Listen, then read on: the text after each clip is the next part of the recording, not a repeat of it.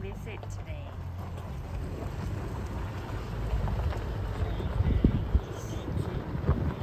This is by appointment only.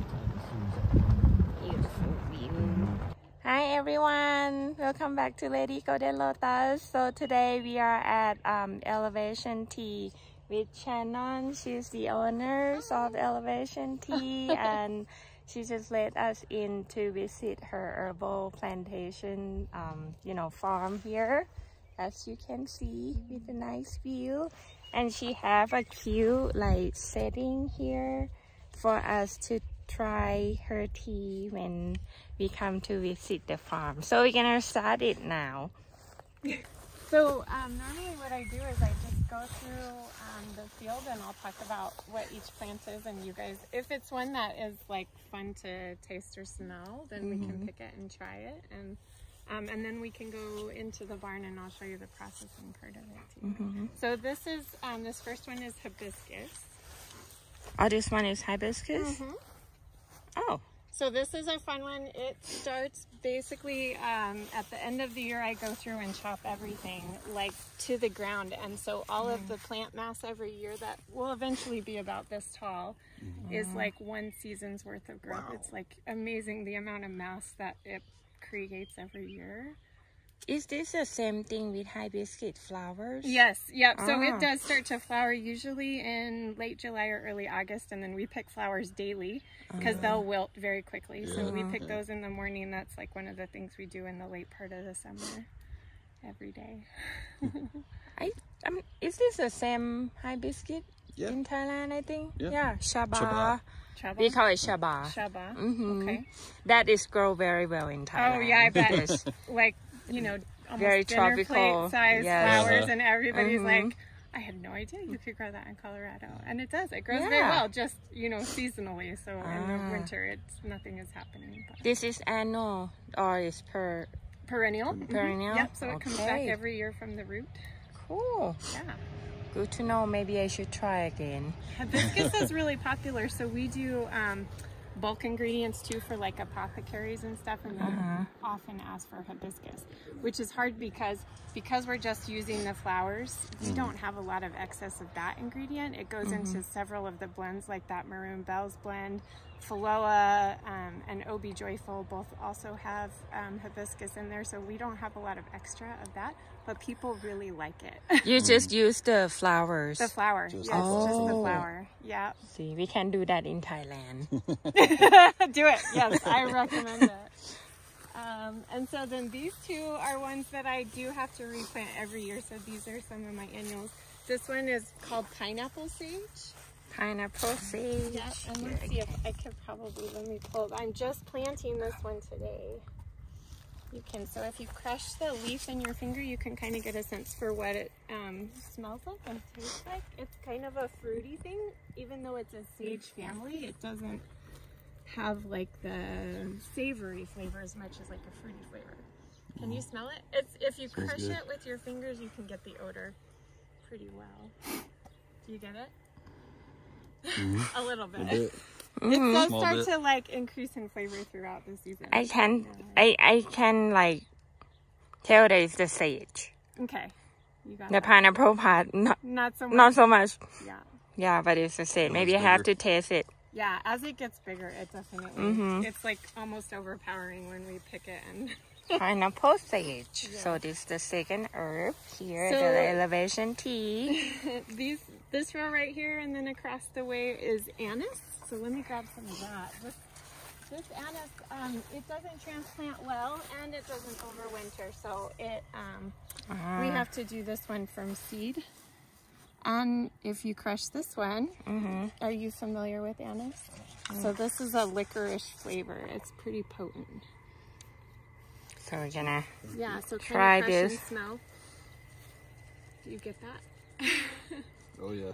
So that one's stronger. Yeah. So in your sample pack, the Sunlight blend is our anise blend, and it's so funny because a lot of people they tell me they don't like licorice, but in the tea, like it in the licorice. It's like a German candy. Yes. Yeah. Usually, it's sort of like a gummy consistency. It's like black. Yes, and usually black. Yeah. I grown up with that in the In Thailand, we have a candy that's made from licorice. From licorice, yeah. And there's ouzo, I think, is a liqueur made from anise too that people have. Is this help with digestive health, right? Yes, that's good why job. people like. Yep, exactly. Yeah. My dad is a pharmacist, so he kind of sell herbal and stuff. Gotcha. I gotcha. So these are strawberries. And Strawberry! We actually went through and picked a bunch, but I see there's a little guys one right here. If you guys want it. I can walk, follow you, yeah, right? Yeah, okay. help yourself. Here's one for Ooh, you. thank you. Strawberry fresh from the field here. Yeah, so what will happen is they'll be small like this for the first part of the, maybe about a month or two, and then they put out runners and propagate themselves, and then like starting in about mid-July, we start to get berries about this big, and that's what we usually use and also sell as produce. So all of these came from my husband's family on the Front Range. We propagated all of our strawberries from some variety that they had grown when he was a kid. So all the way across the field are more strawberries, and a little bit to the right also. And we often open up strawberry, especially during festivals and stuff like that. So this time of year we don't have many berries. So in Thailand they grow that, but only in like Chiang Mai province up north. So the same place, kind of next province to the one that they grow tea. Oh, okay. Gotcha. The tea plantation. I want to go back there. They use a lot of labor though, like a lot of hand labor to pick the tea. Oh yes. Yes. I've heard. Yeah. This is, so we have 4 mint varieties. This one is called apple mint. Apple mint. Apple mint. Another name is woolly mint because it's kind of fuzzy. It's soft. And again, I usually just crush it. That one's pretty strong. I never see this apple mint before. Yeah, this one is the most vigorous plant we have in the whole farm. I had to go through and trench and bury subsurface walls to keep it from spreading into the other ingredients. It really wants to grow. Yes. And so by the end of the summer, even this inside alley where I usually use that for walking will just be like a bubble. Oh. We only really harvest it once a year too because we can get so much from one harvest. It makes sense to harvest very much. This is lemon balm. So this is also in the mint family, but totally different in terms of flavor. And This is lemon balm. Yeah. Oh, I like this. Yes, me too. Smells so this good. is one of my favorite, and it was in the Antracite one, the tea that you tried. So that's one of the ingredients, and I don't think it was in the raspberry blend that you tried. But I wonder if we can grow this in Thailand. I'm not sure. I'm not sure. Have to try. Yeah.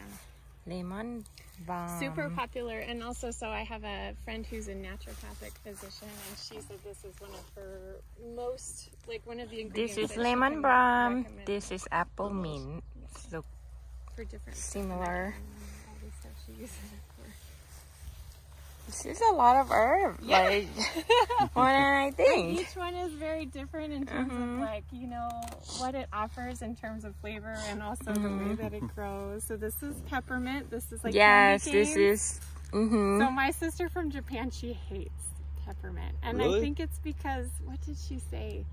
Like they use it for maybe some kind of medicinal thing that like, They put it in a lot of medicines. yeah, so they associate peppermint with like, you know, illness.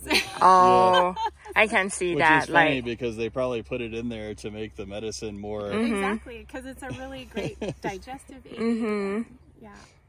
But so this actually came from her. She didn't want it anymore, so she gave me a tin can of peppermint that when they purchased a house in Fort Collins. And then once again, we propagated all of our peppermint from that one can. yeah, mint is pretty. I know I have the rest, you know, garden box, and I have this, and it's like took over all my box. Yeah. I have to pull it out. Yep. It's, all of the mints we have are super vigorous. This is peony. This is echinacea. Ah, yes, this one help with sleep. Maybe. I don't know, actually. You might be thinking chamomile. Yeah. Oh. And some of the things that they do, I'm not familiar with, so that may be true. You might know better than me, but this is what it looks like when it's flowering, and we take leaf and flower. Echinacea. I see.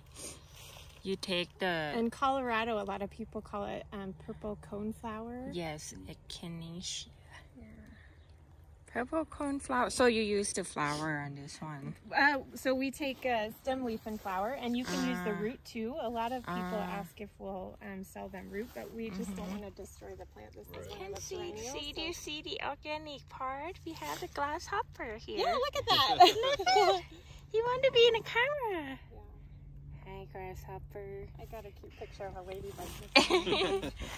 I love people are releasing ladybugs. ladybugs right now. Yes, to help with... Yeah, like aphid control.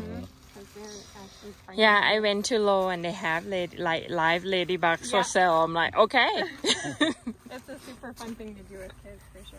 So here's another mint. This is pineapple mint, and the variegation in color is natural. That's what it's supposed to look like. Pineapple a lot of people mint. think, oh, is it like, you know, Dying or missing need something, water. Yeah.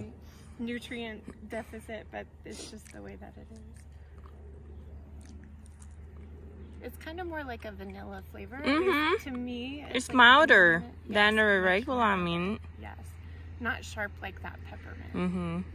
Like sort of a soft, rounder mint flavor. I never see this at Low. This is new to me. Yes. And when I was This is doing research, like the pineapple number of mint. varieties of mint is just crazy. Strawberry and orange mint and chocolate mint and peppermint. Mojito mint.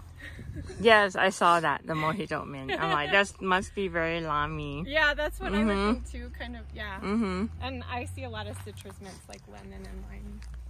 This is, not supposed to be here, but this is yarrow. So if you're familiar, I'm gonna pull these off where you can, like in the cases like this one where you can't see what it looks like. I see. But it's a flower that is very ubiquitous to Colorado. So in the high country, it's almost always white. The wild yarrow is a white flower, but ours is a sunset, a Colorado sunset blend. So it's we have everything from white to that dark kind of fuchsia. So yarrow. Is this one help with what do you put in the blend? What is it for? It's immunity, I'm pretty immunity. sure. Okay. And people use it actually for like if they have a wound, like for staunching blood flow and other things like that.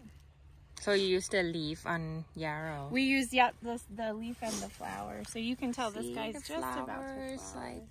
Oh, so it helps your blood like coagulate to stop similar. the blood. I think sage I've heard is the same. Like wild sage will do that too, but I've definitely heard people use yarrow if it's available in the backcountry if they have an open cut that stop bleeding. That's a good. Yeah. Good to have. Look that up. I wonder, can you put it? Do you know if you can put it straight on, or do you have to? So boil when it or I'm chewing gum, like I don't know if spearmint. you look younger than me maybe, but my mom used to chew spearmint gum, so whenever I smell this, Yes. I'm like, oh, it's my mother. I still remember double mint. Double mint, that's what it is. Double mint, double mint. Those little green with the foil wrapping, yeah. So this spearmint. You must trim it, huh? It's not coming back Right, yet. so in the late season, late fall, I just go through and cut all of this down to the ground, and then by the time, once again, it's a mint, so it's super vigorous. By the time the season is over, it's like, basically a wall of mint. I can see that with the irrigation and everything. Yes, yep. This is our lavender, so we just kind of trimmed it up, and it'll start flowering here at the end of the month. And you use the flower, of course. We do. Everyone loves lavender, including me. Yep, yep. We went to Palisade last year for the Lavender Festival. Yeah, we were there. Did you see our booth there? And then we also do open farm tours. Possibly. Were y'all at the park? That? Okay. Yeah. I'm sure we saw it. Yeah, it was crazy busy. They weren't expecting those kinds of crowds. And we, man, all day long, I don't think I stopped talking. It was busy. But in a good way. It was so nice. And the Lavender Festival itself, you know, like, I just feel like the whole genre, like, people were just pleasant. You know, like they're there just to be friendly and kind and like. I saw people do the flower wreath, and then I tried the tea. Is that your tea? I can't remember. Yeah, it might be. So we got some samples out. I don't know what time of day. By about 2 o'clock, I think we had run out of all of our samples.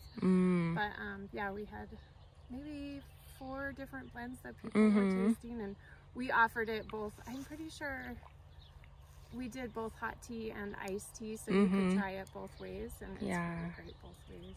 I remember we tried iced tea. It was pretty hot.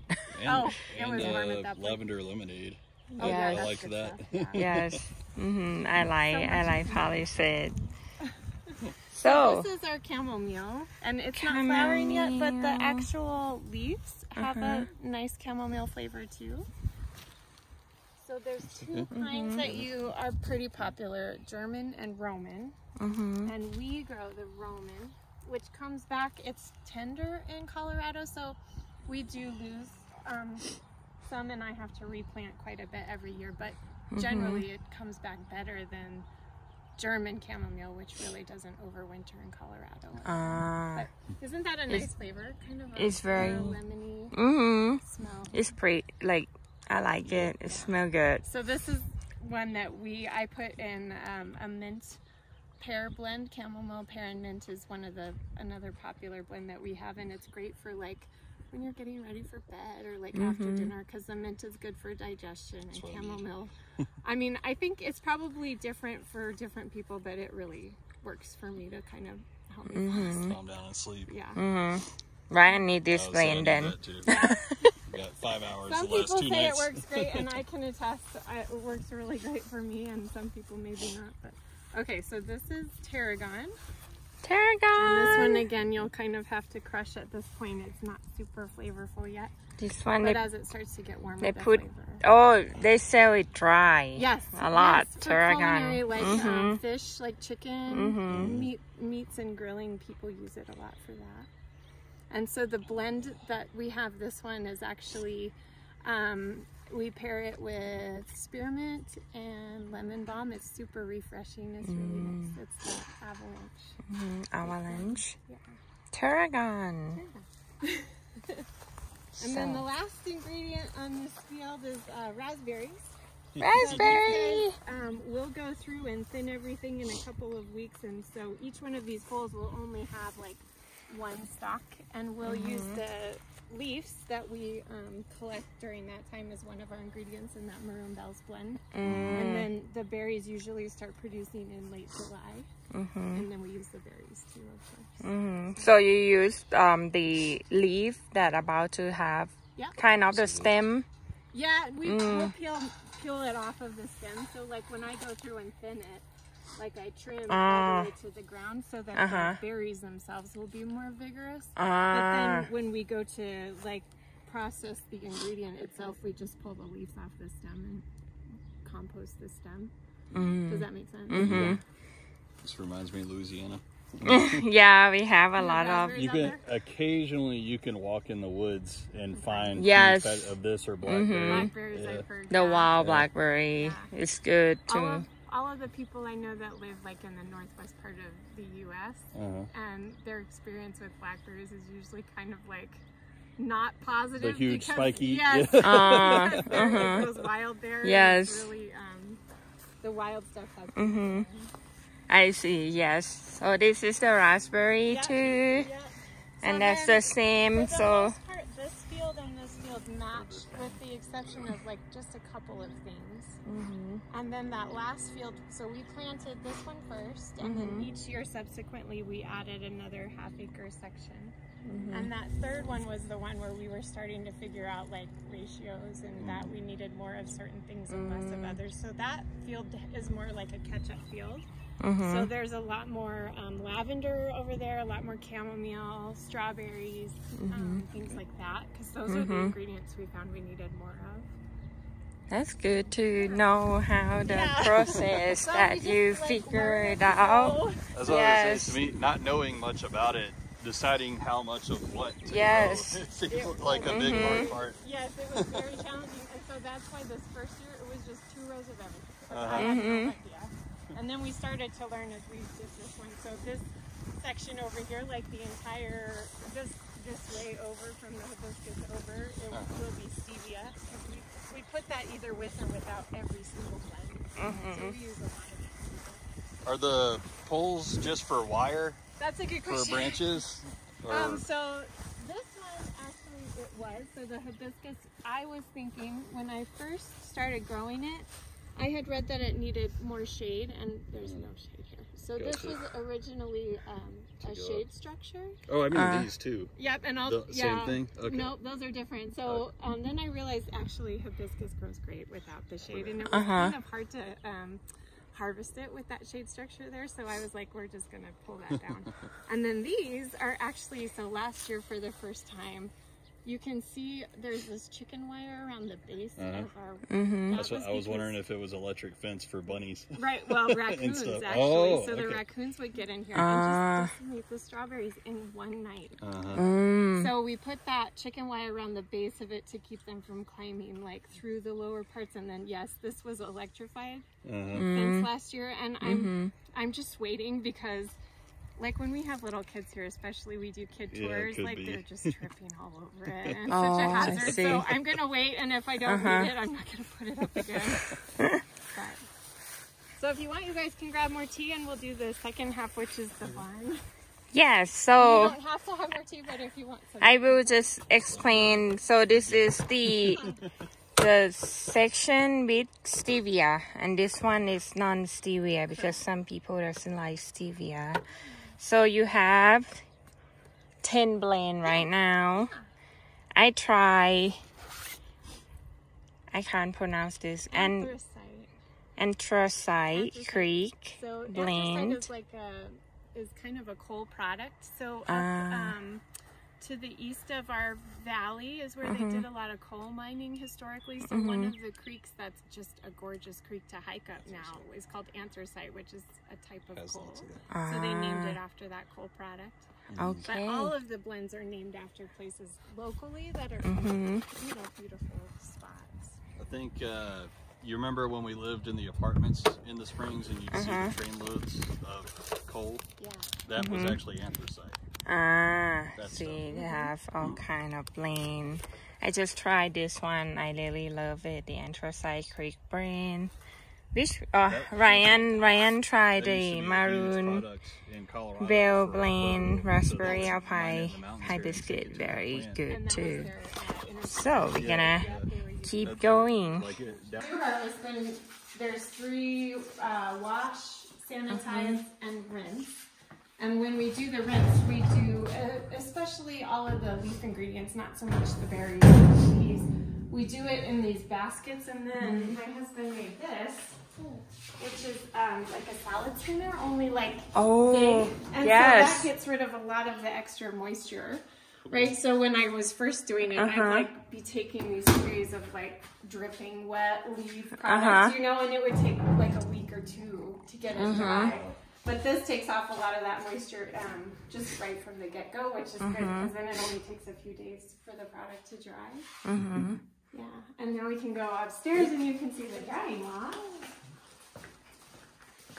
Just watch your steps. Okay. So once we start harvesting, which will be very soon, all these fans will be turned on. So we've got 4 that circulate this way, and then these guys, they kind of draw like the hot air up here. And this is the dryer part. Yeah, so this is where we do all the drying. These will be, at one point in the summer, they'll be totally full. So I take it out of that orange bucket, And then we bring them upstairs on these trays. And this is what we use to do the drying. Dry all the herbs. And this was also a learning process. Trying to get, like, we were thinking, oh, maybe we'll just put it along the outside walls. But then we realized really we needed to be able to move them around, and we can use the space much more efficiently as like almost like bookshelves, you know. And the other thing that we thought was really good to have it up here is because the heat will rise in the summer, so it'll be really hot. And we have the sides of the barn open to atmosphere, so the temperature in here will get really warm in the afternoon, which is perfect. And the weather in Colorado is hell because it's not humid. Exactly, exactly. And that, so for Colorado, it's like one of the perfect things to do because, like, in Portland, like you said, they deal a lot with, in Thailand, there's gonna be more. Yeah, exactly. I like they still did the peg. wooden Yep. Oh, yes. Look at that.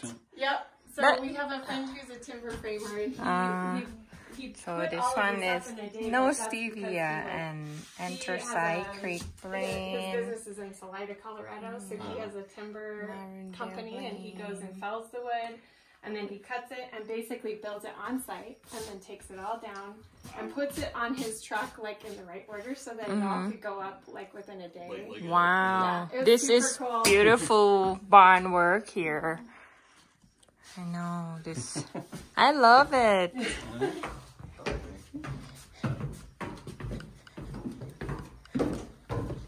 That is one thing. The province that we bought the land in Thailand is more of the drier side of land. Okay. Yeah, they build. They grow pineapple and coconut and aloe vera. That's what I was gonna add on. Dry for Thailand, which is still very, very wet. Yes. Yeah. So then we use these to store the full ingredient before we grind it down. You know, so like we'll take what basically looks like a dry stalk of something, like a plant, and then once the barrel is full, then we grind it into the powder that you'll get. You know, if you open up the tea bag, it'll be the powder. And see. And this is what we use for grinding. So we actually we do the grinding on the deck here and close the door because this is the dusty. It gets dusty now at this step. But the product is fed into this chute right here and then comes into this, and this just it spins and pulverizes everything. And then once it gets to the right sieve size, and it comes out here and into, we put a bag filter and a flange, so it is captured in that bag filter. Otherwise it was just like dust everywhere. We lose half the product to the air. So that was a change or a modification that we had to make to this. But yeah, other than that, this is a great tool. Yes. And then the last thing is blending and bagging. So we do, we kind of just do it as demand, you know, so that we've got all the individual ingredients stored upstairs. And then once we need more of a certain blend, then we just mix it. And then this is our bagger. So this hopper actually sits right here, and you feed the product, the mixed product, into the hopper. And then these are like little like measuring cups basically, and they spit the right amount out this little chute into the filter paper, which is wrapped, and these are little heaters. So they heat seal and then cut the paper, the filter paper. And at the same time, they're adding the string and the bag tag, which is this, and cutting that. And then the last part, it's not there, but the outer pouch, you know, that's got the cute little sayings and stuff on it, and the name of the blend, comes right here, and it's sealed and cut here, and then it's spit out on that little conveyor belt. So that's how that works. And in theory, it's like perfect, but it does require quite a bit of babysitting to make sure. Sometimes the temperature is off, sometimes like the eye mark isn't cut right, but you know, in general, It's a It pretty just neat goes. little thing. It puts the little tear thing on there, and then you can open it up, and the tea bag, just like you already tried, is. Whoops. Yeah. And so our tea has on the bag tag, it's got the ingredients that we grow plus other stuff like air and dirt and bees and sunshine and stuff like that. Colorado sunshine. Yes, exactly. So that's how we do it. Okay, and then you just put it in the bigger box upstairs and storage. So once it's packaged, then it goes into those boxes, and then when they get empty, then we just do the packaging again, blending and packaging again. Yeah.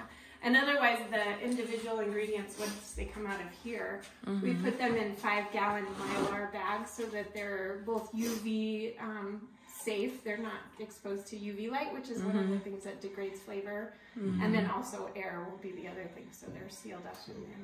So with the bag of tea, how long it can storage? Well, so FDA, which is the Food and Drug, it says it doesn't have a shelf life, so forever, but I think we probably don't keep ingredients more than like a year. So once it's a year now, we'll go ahead and replace any ingredients through the